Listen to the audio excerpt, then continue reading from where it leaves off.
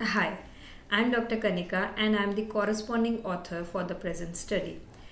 Along with my co-authors, Ms. Alka, who is the first author, Dr. Yogesh Kumar and Dr. Jyoti Sarin, we carried out this study on the nursing personnel. So palliative care is only available to a fraction of 1% of India's 1.2 billion population. Palliative care in the Indian setting is still not widely researched area, and the literature has also shown that the nursing personnel, particularly in India, are not very well prepared for taking care of patients who are in need of palliative care, and that is mainly related to lack of professional education. The nurses must be educated and trained to provide palliative care to the patients who actually need it. Thus, this study was carried out to find out the effectiveness of a virtual teaching program regarding palliative care in terms of the nursing personnel's knowledge, self-efficacy and attitude. It was a quasi-experimental study and we used a non-equivalent control group pre-test post-test design for carrying out this study.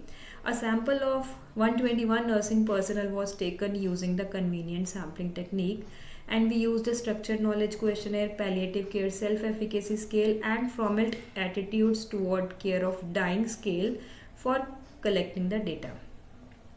And regarding the intervention, the nursing personnel in the experimental group were taught regarding palliative care using the virtual platform, that was a virtual teaching program, and those in the comparison group were taught by the conventional teaching method. And the results of the present investigation, they showed that there were significant differences in mean post-test knowledge score, self-efficacy score and attitude score between virtual teaching and conventional teaching group. And then we applied ANCOVA, and the test results, they revealed that there were statistically significant differences in the mean scores of knowledge, self-efficacy and attitude between the groups, and there were higher means obtained in the conventional teaching group.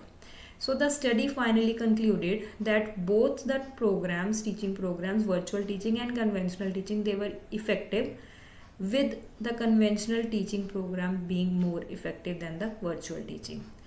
So the findings of present study, they have implications in the field of nursing education as well as nursing practice, and the nursing students, they shall study about the end of life experience, pain and symptom management, care objectives and early care planning also.